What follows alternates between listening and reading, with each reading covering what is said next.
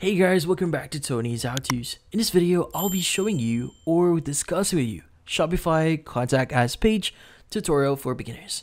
Before we start, hurry up and check out the suffrages under this video. So let's get started. In this case, how do we actually add or edit our contact page here?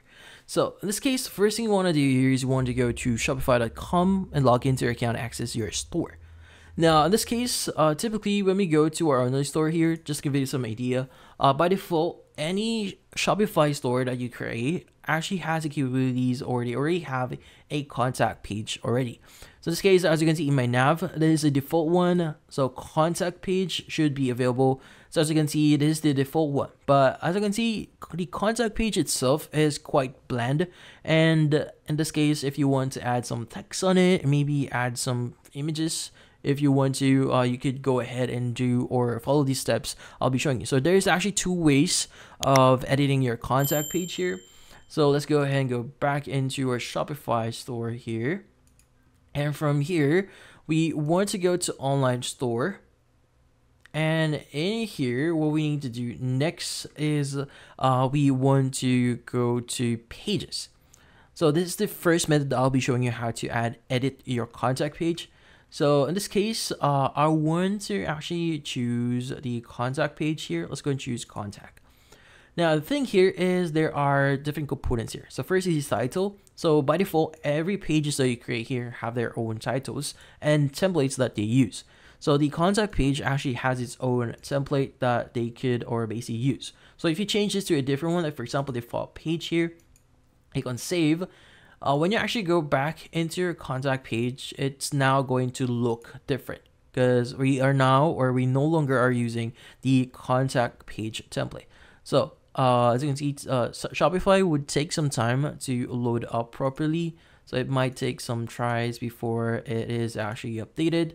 But in this case, typically when you actually switch over to a different template, the changes, or in this case, this one, as you can see, the section for contact page is now missing.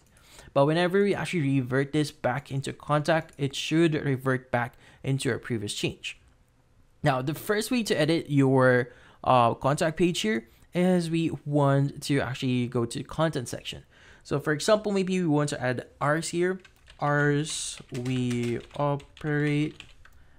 And from here, you could go ahead and just add, like, for example, 8 a.m. to, let's just say 7 p.m. Just an example here. And maybe I want to say this from Monday. And yeah. So in this case, you can even add images or change or edit your text here, making bold, making italic, or add underline on it. And you could also add images by clicking on the three dot icon here and basically inserting your own images or videos if you want to. Even insert tables if needed.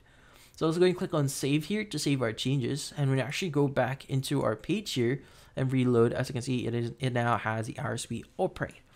Now in this case, this is the first method on editing your contact page. But what is the other way?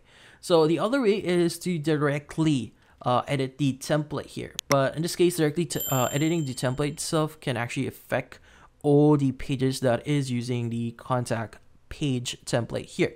So if you're not, or if there are no other pages that are using the template here, in this case, you could go ahead and start editing your template. So to do that, you need to go to Teams here, and you want to go to Customize. And from here, what we need to do is we need to go to Homepage. Let's go and click on the drop down here. Want to go to Pages, and from here, choose the Contact Us template. Now in this case, you could go ahead and add images. Like for example, let's go and click on Add Section. Like for example, if you want to add a, let's just say a slideshow here, you could go ahead and add a slideshow underneath or above them. So to make it more make it look more fancy if you want to. So let's just move it up here. So as you can see in here, you can go and click on save. You could go ahead and customize your image slide here, but just an example, just go ahead and save this one. And we actually go back into our contact page. As you can see, we now have a slider before the actual contact page section here. So yeah, so in this case, those are the two ways on editing your contact page, and that's about it. So if you found this video helpful, hit the like and subscribe button and watch our next video.